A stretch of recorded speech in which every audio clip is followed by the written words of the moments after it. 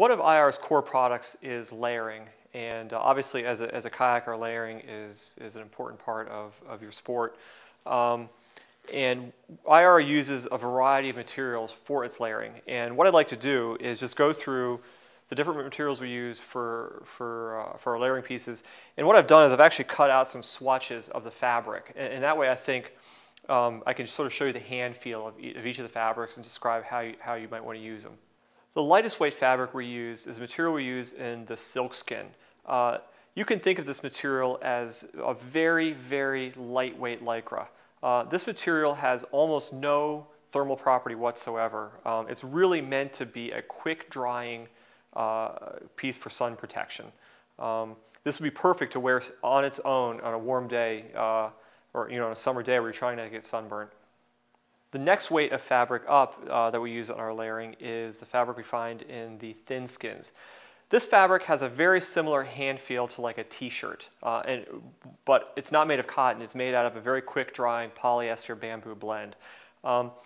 Because it's a little bit thicker, it has a little more thermal properties than the silk skin.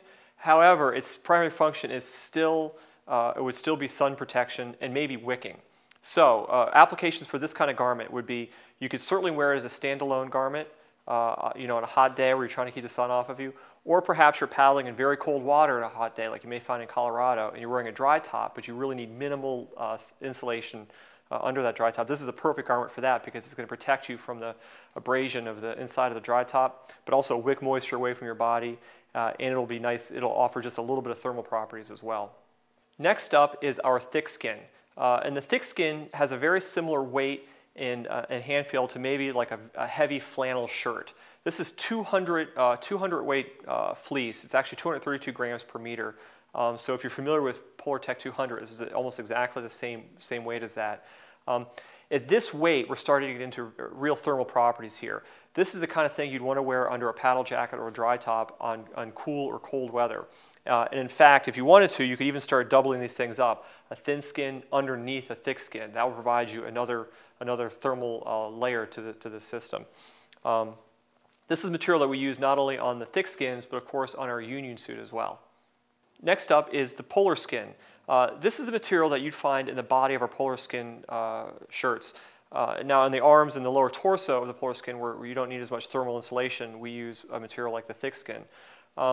But the main body of the polar skin, it uses this fleece right here, and this has a similar hand feel to like a hooded sweatshirt. It's also closer to 300 grams per meter, which is going to make it more of an expedition weight piece of layering. This is for really cold weather paddling. This is the kind of thing you'd wear in the middle of winter underneath a dry suit or a dry top. If it was really, really cold, you could combine this piece with a thin skin or a thick skin underneath it for really frigid conditions. Last up is the Thermo skin material. Now the other layering pieces are all knit fabrics. The Thermo skin is different in the sense that this is neoprene. It's a very thin neoprene, it has stretch to it, but it's neoprene nonetheless. Now what that means is that this neoprene does not breathe, nor does it wick any moisture. This is completely waterproof. If you were to blow on it, you can see that no wind goes through it. Now why would you want to wear a layering piece like this? The great thing about neoprene, while it doesn't breathe that much, it does offer wind protection and great thermal properties all in one package. So you could go out paddling on a breezy day with just one layering piece, no paddle jacket needed.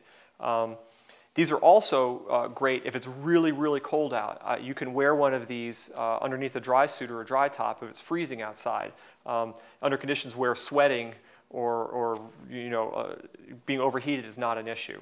The one downside of thermoskin material, though, is that it has there's one temperature setting for this. It's not going to be a dynamic layering system like the woven fabric. But nonetheless, if you want to have windproof, wind protection, and great thermal properties in one layering piece, the thermoskin is a great piece for that.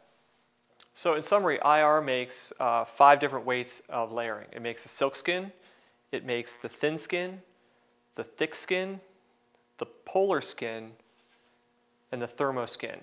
And the great thing about all these layering pieces is that you can pick and choose what you need for any particular paddling condition, and you can also combine them for a variety for paddling in almost any kind of circumstances.